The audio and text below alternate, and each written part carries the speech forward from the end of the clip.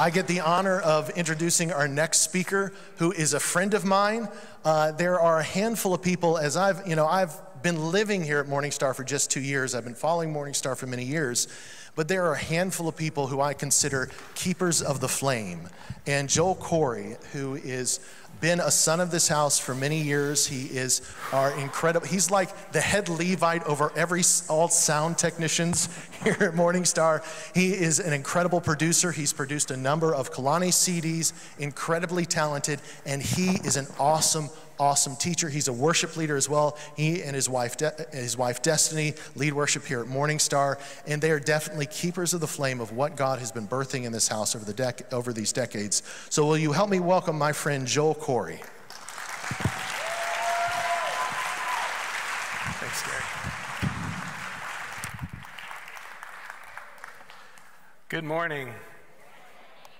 It is an honor to be here with you today. And it's also humbling to speak to you right before lunch. There's a strange feeling when you stand between this many people and their meal. You know what I mean? So I'm just going to go with the scripture. I'm writing it now. Blessed is the man who preaches before lunch, for he shall finish right on time. So today I have a word I want to share with you on carrying the presence.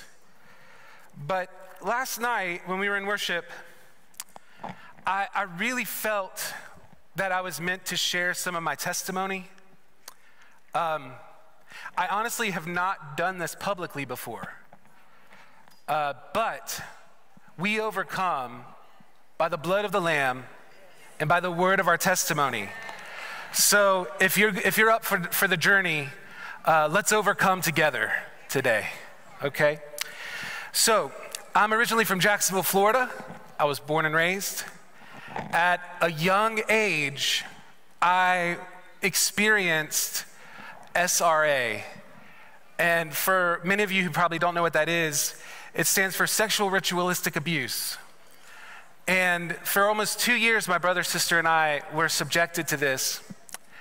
And I'm not going to go into details. There's no need. To me, that's not the significant part of my testimony. What's important to know is that it was traumatic. It was devastating. And the enemy sought to destroy me before my life even began. There are 3 things that I know saved my life. The first is that there was a God who had his hand over my heart. And in the midst of that abuse, in the midst of that atrocity, he stood before me and said, Satan, you will not have this one. Amen.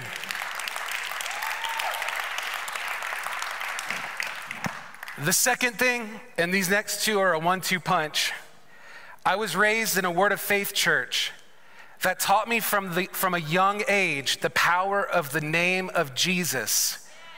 And I was filled with the Spirit, with the evidence of speaking in tongues at a very, very young age. And this was so important because no one could foresee the battle that I was about to enter into, but the Lord knew, and I was equipped. It's so important for our children not just to go to Sunday school and have a fun time with their friends and draw with crayons, but to be filled with the Spirit, to be filled with the Word, and to be given authority at a young age. Because as we all know, the enemy is targeting our children younger and younger. And the second is that I had a Spirit-filled praying mother who stood in intercession between my life and the gates of hell and said, you will not take my son. So after everything came to light, there was a season of court cases and trial, and it was almost as traumatic as the earlier events. Once the court cases stopped, I was tormented by night terrors for a long time. There were nights that I would wake up in my front yard, where I'd run out of my bed and run out of the house, and many nights that I would lay on my back paralyzed with the feeling of a weight pressed down on my chest. I couldn't breathe, I couldn't speak. And in the midst of all of that, I had this thought, and I was like 10 years old. I had this thought: if this is real, if this torment that I'm experiencing is real, if this terror that I know is real, then God must be real. And in that moment, I remembered a puppet show that we used to do in my kids' church. Pastor Angelo D'Amico filled probably more kids with the Holy Spirit than anyone could ever imagine. He was doing work in that Sunday school classroom. But there was a puppet skit, and the first puppet would be kind of in the front, and they'd be talking, and then in the back, this little devil puppet would come up, and we'd all scream the name, Jesus! And the devil puppet would run away. And this thought went through my mind: if I can just speak the name of Jesus, this fear will have to lift, this oppression will have to flee. And I don't know if any of you have ever experienced this kind of fear or night terror, witchcraft, but sometimes it's so hard just to get your mouth open, just the pressure and the weight. And there are times that I would even feel like I slept underneath my mattress in the box spring and just trying to hide from this terror. And I just remember fighting, and it was so hard to get out the name of Jesus. Sometimes it just felt like I would mumble, Jesus, and it would lift, and I could breathe, and I felt the peace of God. And to be honest, in those early nights, it would come right back. The terror and the fear would press back against me. I would shake and tremble and sweat and cry and finally get out the name of Jesus. And sometimes my mom would hear me, and she'd come in from the other room and pray in the Spirit over me. And here's what happened though. Through these exercises, the time between experiences got longer and longer and longer and longer.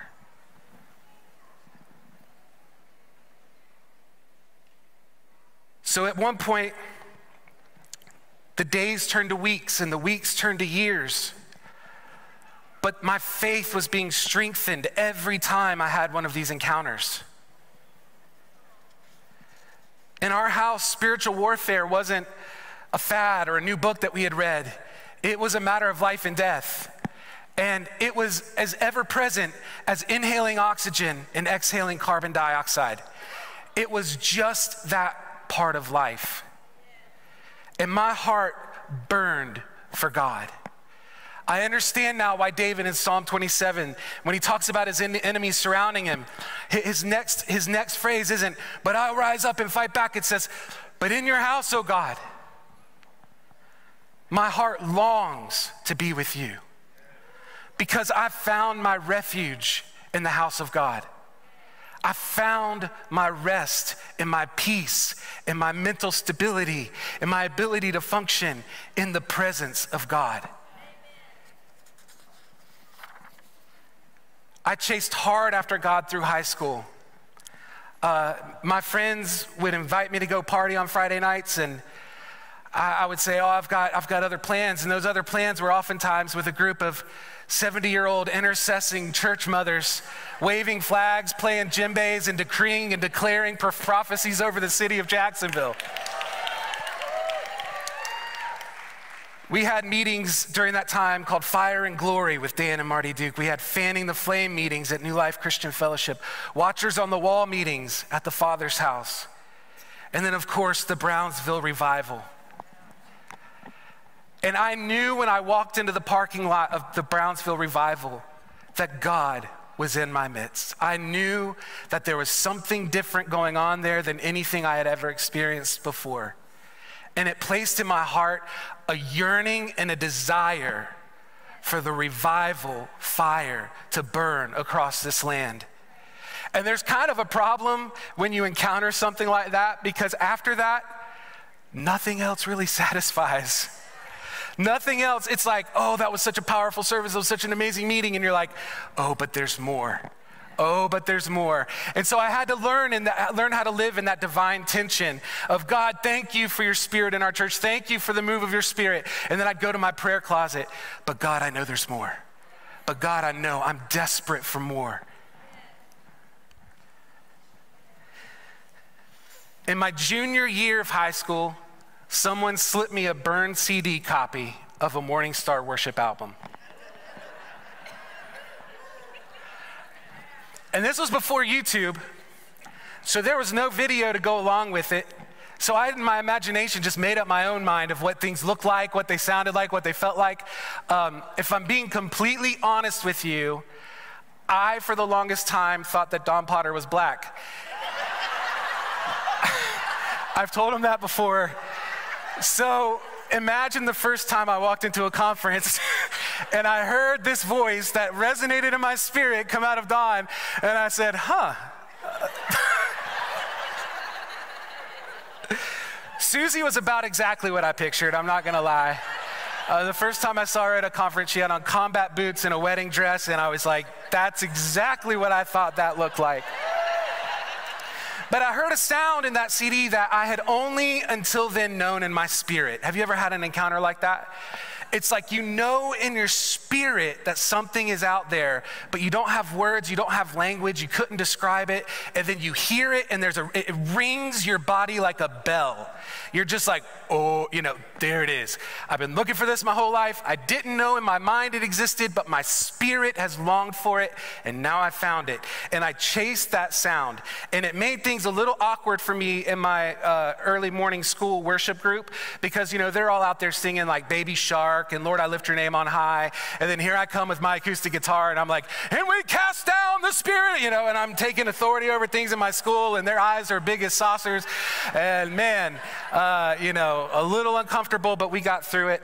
And one night, late at night, I used to just put worship music on in my room and go on these experiences and journeys with the Lord and the Spirit. And one night, as clear as I'm speaking to you now, I heard Rick and Don call my name. And it was like 2:30, 3 o'clock in the morning. I got up out of my bed. I went to my mom. I said, Mom, I have to talk to you. I just felt a word from the Lord. She said, oh, honey, go to bed. We'll talk about it in the morning. I said, no, if I go to sleep, I'll talk myself out of it when I wake up. I've got to talk to you now. And so she came out to the kitchen, and I said, Mom, I know I've been working to go to college. I know I've got these scholarships available. I know that, we had a plan. But God spoke to me tonight, and I heard my name called, and I have to go to North Carolina. I know I'm supposed to go to Morningstar. And my mom, thank God, she was a spirit-filled lady. So the next time I got out of school, we had a break. We packed my whole family up into a minivan. And again, this is before the internet. So we just map quested the directions to the address on the back of the final quest.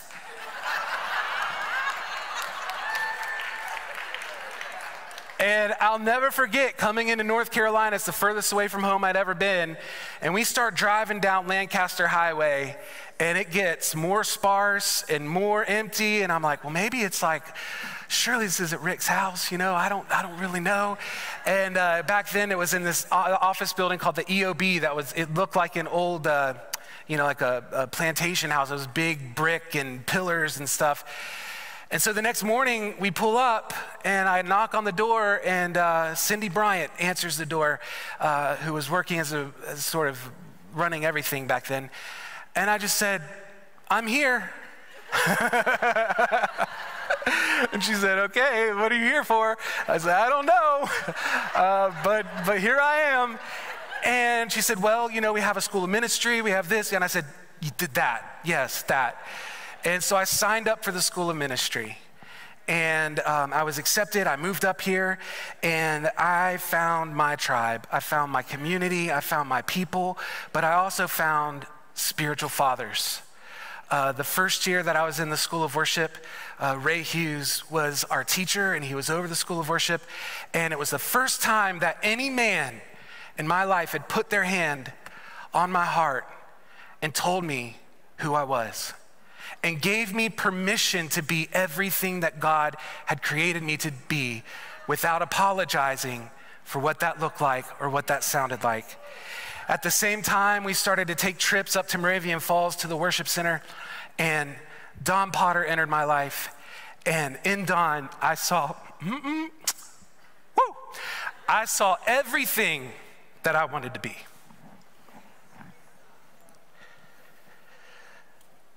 So my friends and I, we started writing songs, we started writing music together. We got real excited. We were gonna record a worship album. We went into the studio. I was working 2 jobs at the time and going to school and saved up my money and went into the studio for the first time. And we're in there to worship, and we wanted to do spontaneous prophetic worship. And so I said to the engineer, hey, after this, would you just kind of let the tape roll? We're just gonna see what the Holy Spirit does. And through the talkback mic, he's like, well, what's the Holy Spirit gonna do? And I said, I don't know, we were just gonna kind of leave some space. In hindsight, I should have just said, hey man, we're gonna jam at the end of this song, but that just felt a little bit not really what we were going for. So I was like, well, I don't really know what the Holy Spirit's gonna do, just, let it roll and we'll see. And he said, well, I don't know how to mic the Holy Spirit. And everybody behind the glass laughed and had a big chuckle, and I felt about this small, and we all just felt incredibly humiliated. And that's when I realized we're gonna have to figure out how to do this. At that point, I never really had a whole lot of ambition to be a producer, an engineer, or do anything in the studio, but it literally was just birthed out of necessity. And so I started taking some correspondence courses, some certificate courses from Berkeley and stuff like that while I was still in ministry school, but I knew I had to get trained and equipped because there was this sound that we had in our hearts and did not know how to get it out and how to release it. And so I started doing that, started doing these little recordings. They were really bad, really bad, really bad. Then things started to sound a little bit better. And then my 2 friends, Jonathan and Melissa Helser, came to me and said, Joel, we want you to record our live worship album. And I just said, sure. I was excited about the idea. At that point, I had only recorded on 2 channels in a Pro Tools rig in my room, So I went from that to 42 channels of madness, songs that were 2 and 3 hours long, and here I was saying, God, you're gonna have to help me. But there's this really cool thing when they talk about the building of the tabernacle, and I always say his name wrong, Bezalel. It says that he was anointed for all things having to do with the creation of the tabernacle. And I'm telling you, there is an anointing from God that will rest upon your life when you say yes, that extends your capabilities, goes beyond your experience, and allows you to do things that in your natural capabilities would be impossible.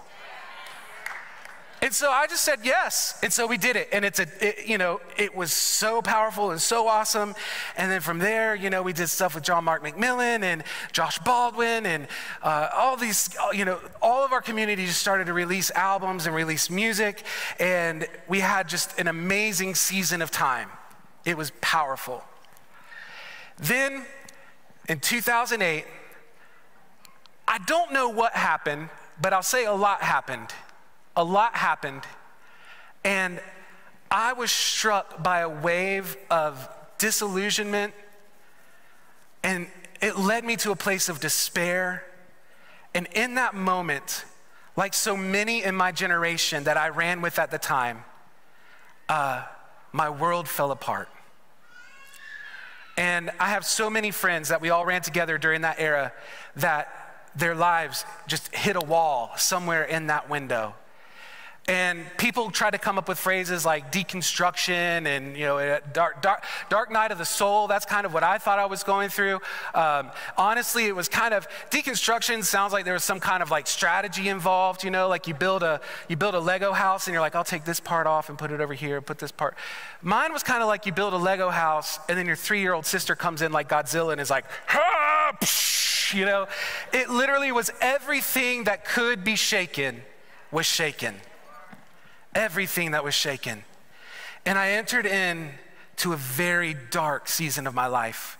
And if I'm being honest with you, I fell into sin and I fell away.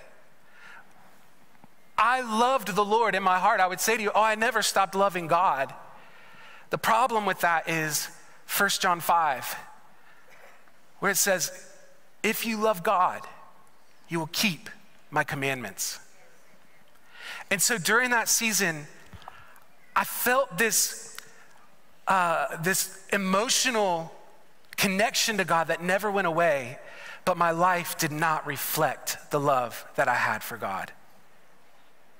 And at my lowest point, when things were the darkest, I heard the enemy say, "You have become your father." The one thing that I vowed in all of my life that I would never do, all of a sudden I was confronted that at the same age he was, when all the things went down, that I was abusing alcohol, that I was living in sin, and the enemy sprung the trap.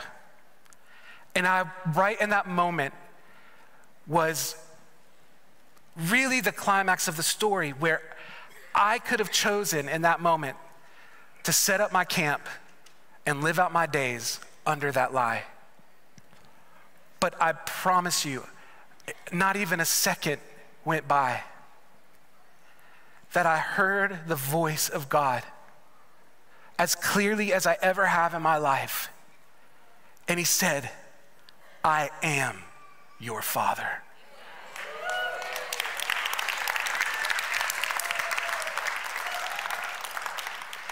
And I want to tell you, for all my theology and all my doctrine and all the things that had been shaken and all the things that I had wrestled with and all the things that I'd struggled to believe or comprehend or make sense of or compartmentalize, all of that was blown out of the water, because up until that point,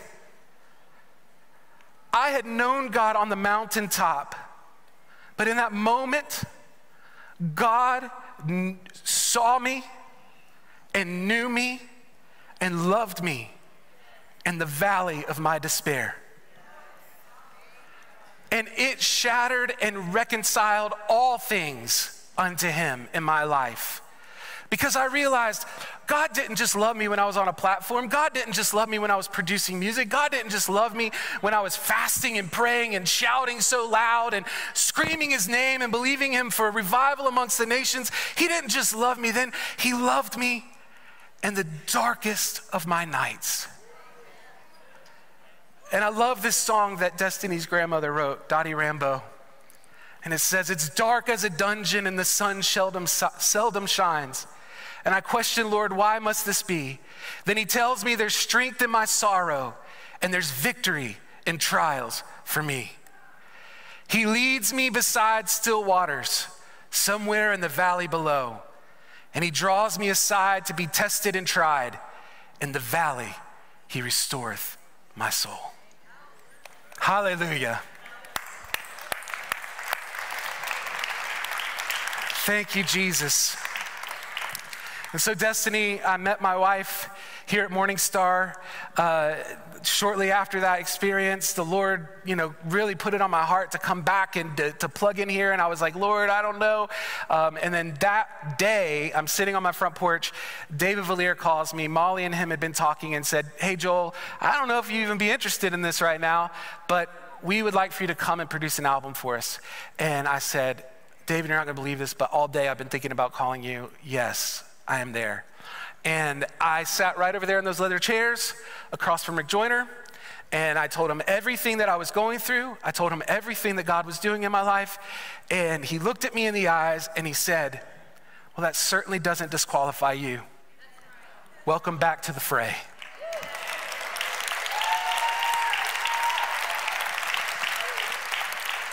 And so now the cry of my heart is this, Isaiah 55:12. "For you shall go out from the spiritual exile caused by sin and evil into the homeland with joy, and be led forth by your leader, the Lord himself, and his word with peace. The mountains and the hills shall break forth before you into singing, and all the trees of the field shall clap their hands." Thank you, Jesus. And so in that, I just want to say two things. One, for all of you praying mothers who are standing and believing, for prodigals, don't stop praying. Don't stop contending. I know that it was the prayers of my mother and the relentless pursuit of the heart of God that would not let me stray, and would not, even in those seasons of darkness, would not let me go so far that I could not find my way back. And I know that there was a hedge of protection around my life. There was angelic charge placed over the seed that God had planted inside of me to keep it and to protect it until this day and this hour. And I will forever never be thankful for that. So please contend, wrestle, do not shy away, do not give up hope. For the battle is the Lord's, and he will not stop until the victory is ours. Amen.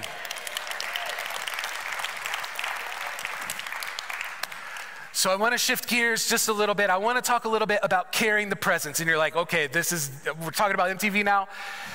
Just go with me. Just think about, this is another song, right? Like we're worshiping, we sing that song, quick brief, now we're going to another song. Picture it, United States of America, 1979.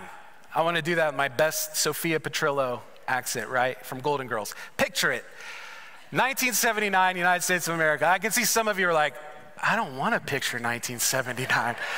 I feel you, I get it. 1979, McDonald's introduced the Happy Meal. The Pittsburgh Steelers won the Super Bowl, and disco music dominated the sales in the music industry. You know what I mean? Ooh, ooh.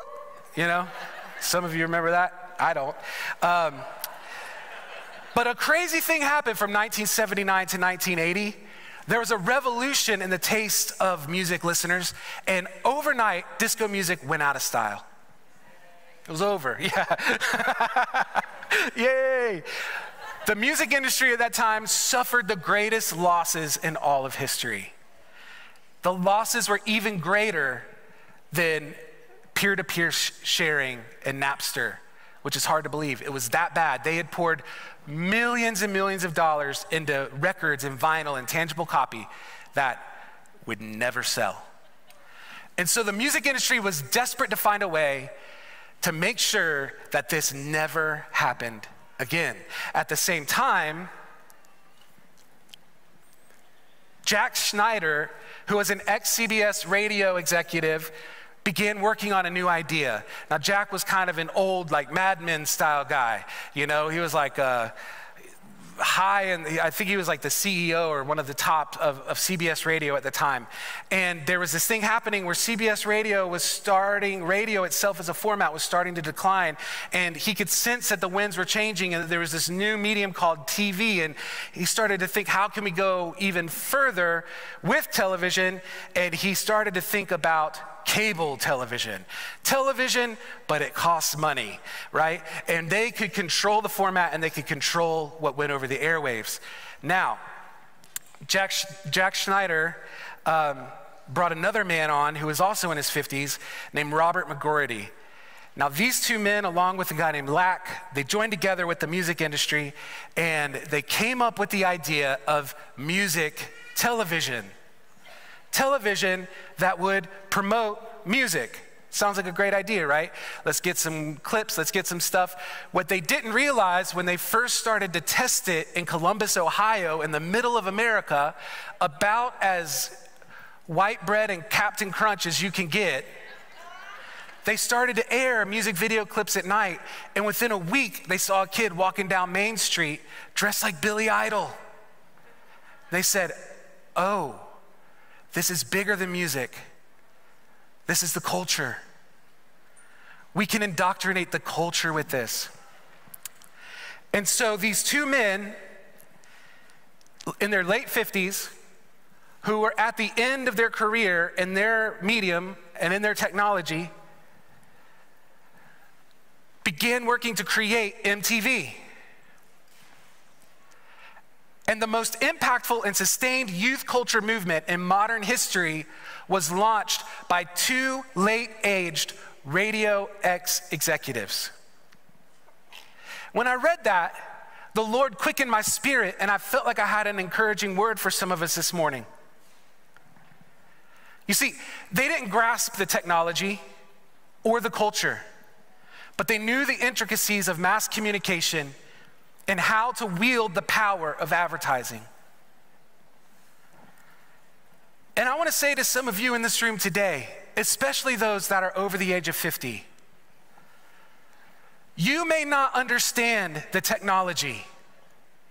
You may not understand the culture, but you know God and how to stand steadfast on the word. You have passed through fire and wilderness and been victorious in many battles, and you stand to this day as a testimony of God's faithfulness. This generation needs you more than you will ever know. Your journey has just begun. Amen.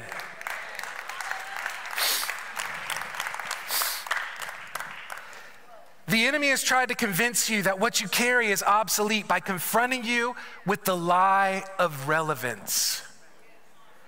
I used to say this in worship schools in the early 2000s, and it got me in a lot of trouble because relevance was such a hot topic term. But I used to say, relevance is a lie from the pit of hell, spoken to keep the church at the mercy of the ever-shifting winds of a lost and dying culture. Relevance was presented as a means to gain popularity. But let me ask you this: how relevant is an ark to a people who have never seen rain?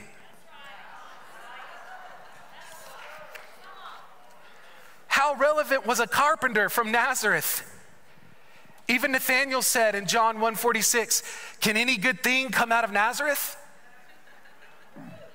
I thought about making a joke there about a random city, and then I thought someone in here might be from that city, and come and get me. Don Potter in his book, Facing the Wall. How many of you read Facing the Wall?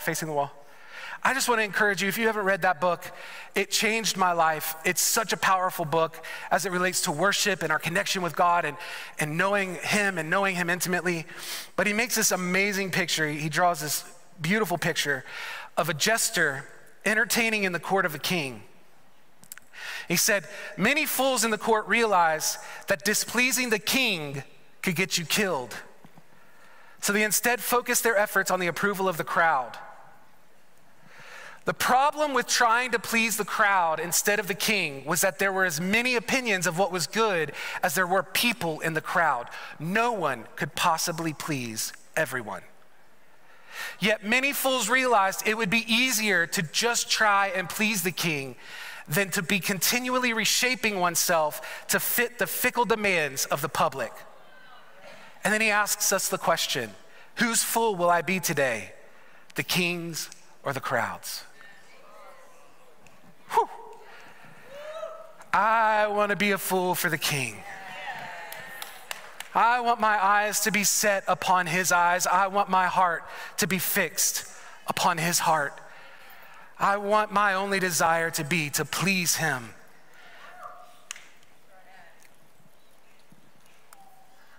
So we can see now in hindsight, after this wave of relevance ran through the church, that chasing the winds of relevance and the currents of culture has led many to be mired in the Sargasso Sea of wokeness. Sargasso Sea, I know that's an obscure reference, but I'm telling you, it makes sense. Do you want me to tell you what the Sargasso Sea is? I'll tell you. It's this little patch of the Atlantic Ocean up in the north. And because of the way that the currents work, it takes all the trash from the ocean and it pushes it into this one pocket called the Sargasso Sea, and it traps it there. The Sargasso Sea also is historically where sailing ships making their way from Europe to America would oftentimes stall out because the wind don't blow in the Sargasso Sea. So they'd either have to break out the oars and strive their way out or turn back around and go home. So we can see now that chasing the winds of relevance in current culture has led many to become mired in the Sargasso Sea of wokeness. God, let us be a people who cast down the idol of popularity, who lay aside the idol of success and pursue your heart at all costs. So as MTV began to develop, they started to implement these tactics to reach the generation. The first thing they did was to go into cities and identify early adopters. So they'd go into New York or major metropolitan cities. They'd find kids that dress different, listen to different music, and they'd interview them and they'd pay them $50 and say, hey, tell us what you're into. What do you like? What do you listen to? Where do you eat? Where do you get your clothes? Yada, yada, yada. They start filling out this idea to see where trends were heading before they had a chance to naturally ebb and flow. They wanted to get ahead of the curve. So they began to predict trends. The next thing they realized is that when they took their cameras into a real life establishment, like say a nightclub or a beach party, that everyone started to act the way that they saw people act on TV in those scenarios. They called this a feedback loop of suggestion. So they suggested an expectation, and then when they went into a place, people acted and responded in the way that they had projected. Does that make sense? They called this a feedback loop. And they realized by doing this and the shift from, okay, music, television, we can impact dress, we can impact what people eat, where people go, what people do for fun.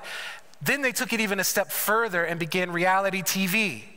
And they realized if we can sell the people on a lifestyle, then all these other things will come underneath it. And by doing so, they began to indoctrinate the youth. Now, why am I going back to this history? Why are we talking about MTV? It's not even relevant anymore. I'm telling you this because a lot of the things that we are encountering today find their roots in this movement. Before this, industry was pretty responsive. They'd start to see a trend in a certain music or a certain style of car, and they'd say, hey, call manufacturing. We got to get these things out there. They're flying off the shelf. So people responded to the trends of the consumer. This was the beginning of predictive advertising and predictive culture infiltration. And that is what we wrestle against today in the algorithm and in these different things that are constantly trying to throw stuff at us. They link our grocery card to our Instagram account to our email, and you go to the grocery store and you buy cat food, and all of a sudden it says you're getting Instagram ads for cat litter. You know what I'm saying? It's like they're trying to predict and always trying to steer you toward the next project.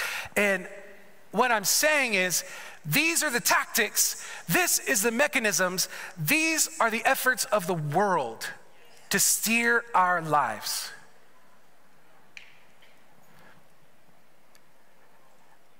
And what I want to say to us today is that we must be careful not to attempt to employ the means and methods of the world to carry this move of God.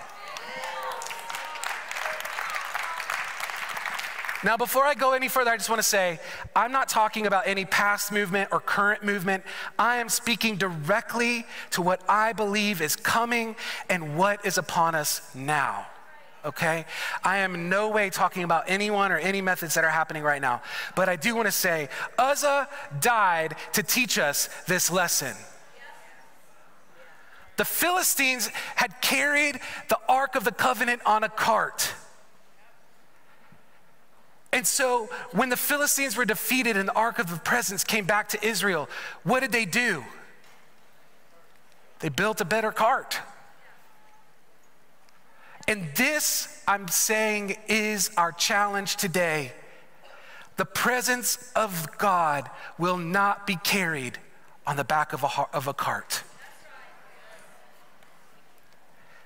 In 2 Samuel 6, verse 6, then came to the threshing floor of Nacon, and Uzzah reached out toward the ark of the Lord and took hold of it because the oxen nearly upset it. He didn't intend to do anything wrong. He was simply trying to keep the ark of the presence. He was trying to keep the presence of God steady.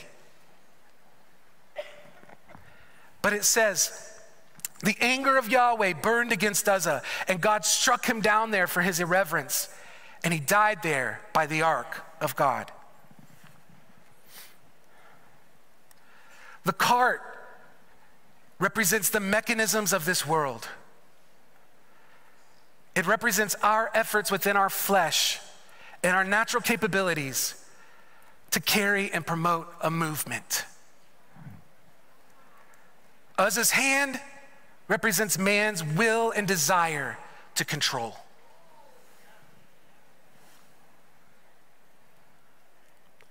We must not treat that which is sacred as common or profane. This was the same Ark of the Covenant that went out before Moses as he took land. as he overcame enemies in the wilderness. This was the same Ark of the Covenant that stood in the tabernacle night and day as offerings and sacrifices were being poured out in front of it. And this Ark of the Covenant, they felt so comfortable with it. They had this idea of familiarity with it, that it was just an object that could be toted along on the back of a cart or steadied by the strength of a man's hand. And God in that moment reminded them of his power and his sovereignty. Leviticus 22:15 says, "The priests shall not profane the holy offerings the Israelites offer to the Lord." Sometimes familiarity can cause us to become a little bit too casual with the presence of God. I remember recently there was a revival, and I saw posts on Facebook, and I saw people's comments, and it was almost like we've become sommeliers of the Spirit. You know, like people who really know wine, and they like swirl it, and they smell it, and they're like, It's like people online were like, they're notes of the Brownsville revival with a little bit of the fragrance of the airport revival, and if you taste it just right, you know, it's just a little of this, a little of that, and criticizing, just kind of critiquing the move of God, and saying, you know, oh, this reminds me of these other things that I've been a part of. And I'm telling you, what is coming will be like nothing we've ever seen before. And I believe that in this hour, God wants to give us tender baby hearts. He wants to give us hearts that are so full of awe and wonder. We recently were in a School of the Prophets meeting, and if you have a heart for prophetic worship, if you have a heart for prophecy, I encourage you more than anything else to get involved with these, whether it's online or here in person.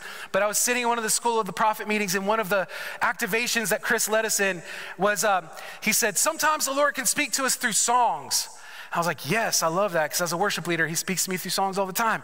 And Chris said, let's just take a second and let's just listen, and the Lord is going to give you a song, and he's going to speak to you. And I was sitting back at the sound booth. I was running sound for that meeting. And as soon as he said it, almost like someone turned a radio on in the room. This is the song I heard. You ain't seen nothing yet. But baby, you just ain't seen nothing yet. And I felt like that was a word for us. And that is a word for the church. And that's no small thing, because many of you in this room have seen a lot. You've seen miracles, you've seen breakthroughs, you've lived through revivals, you've seen things that some of us could only dream of. But the Spirit of the Lord would say to you today, you ain't seen nothing yet.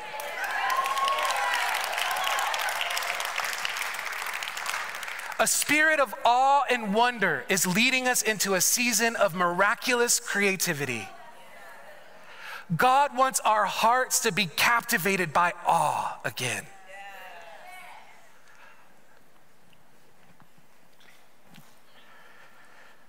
As worshipers, it's time for us to stop chasing the next hit song or trendy aesthetic and start pouring out our lives as a company of redeemed worshipers who will not bow their knee to the idol of success, but will offer up their lives as a sweet-smelling, fragrant offering before the God of all creation.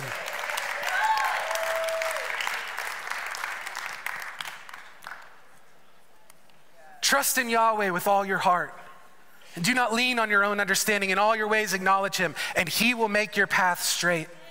I love this verse because that last line, it's a beautiful picture in the Hebrew. I did a long word study on it, and it actually means, where it says he will make your path straight, it's like an archer pulling back an arrow and aiming it for the target. You see, we have to trust him for the target. When we start setting the target for our own path of trajectory, we start to lean like a bent arrow. And I don't know if any of you have ever shot a bent arrow, but you might want to warn your neighbors first.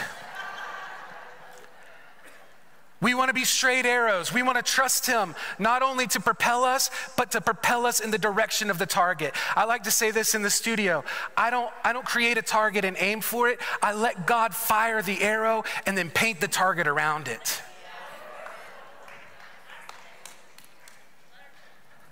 The Lord is calling us to authenticity because authenticity is rooted in the truth. Proverbs 23:23 says, buy the truth and never sell it. Never sell the truth. Never sell your authentic sound. Our authentic sound, voice, expression, movement, design is a gift from God that we must protect at all costs. Once it is exploited for popularity, fame, wealth, or success, it does not replenish itself. Authenticity is not a renewable resource. I think a lot of us sometimes mistake and think that it is. But you're given one shot to be authentic. If you trade that in to sell something, it's impossible to renew in yourself that authenticity. But how many of you are glad in here tonight that authenticity is not renewable, but authenticity is redeemable? Because there is nothing lost that the blood of Jesus cannot restore. I believe that God is restoring the sound. We are on the verge of a mass movement of redeemed authenticity. I believe we are going to see worshipers from all over the earth be set free from the traps of self-promotion and the pool of popularity. Amen. If you agree with me, let's just say this together. This will be fun. Now is the time to lock eyes with the lion. Now is the time to lock eyes with the lion.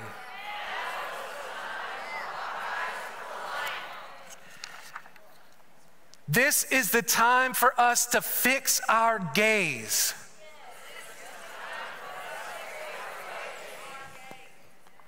on the eyes of our Maker. I'll tell you this, I believe it with all my heart. This is a season and a time for us to lay aside the distractions. This is a time and a season for us to lay aside the things of the world that tried to convince us that we needed to do them in order to succeed. We live in a culture that equates popularity with power. How many times do we see in this social media world that we live in, someone make a name for themselves because of how many marshmallows they can stuff in their mouth on TikTok? And the next thing you see them on the news and the anchor is saying, hey, so what do you think about the economy? And this guy's like, rrr, rrr, rrr, rrr. Like, we heard it here, folks, this is the expert's take. Popularity does not equal power. And I'll take it a step further. Popularity does not equal truth.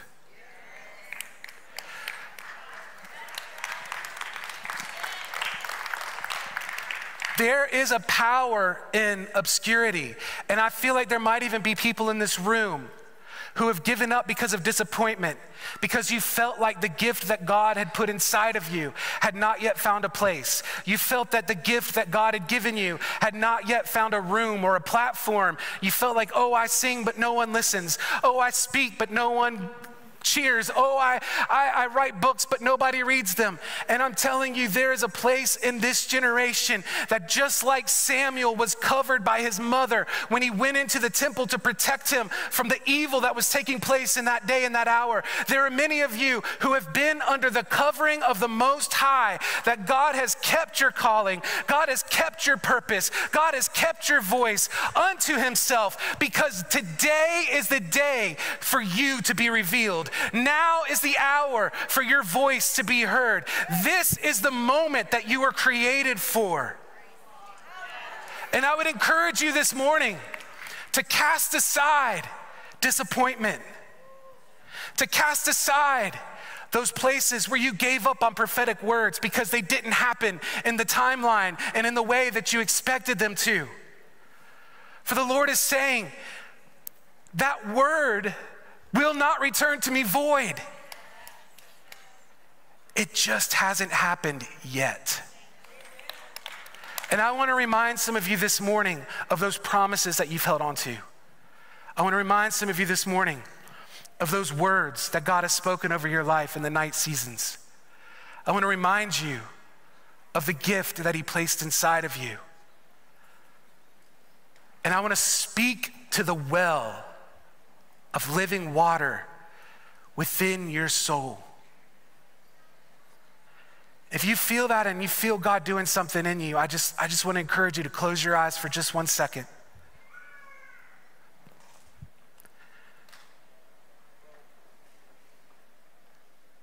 In the name of Jesus, I speak to the wells of living water. And I call them forth now to spring up, bubble up from the depths. Rivers of living water. Rivers that pour forth from the throne of God.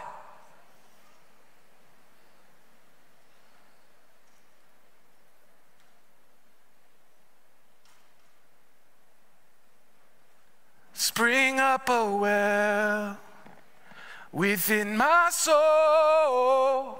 Spring up a well and make me whole. Spring up a well and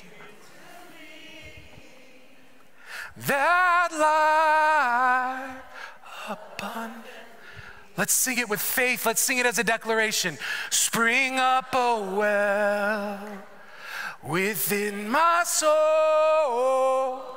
Spring up a well and make me whole. Spring up a well and give to me that life abundantly.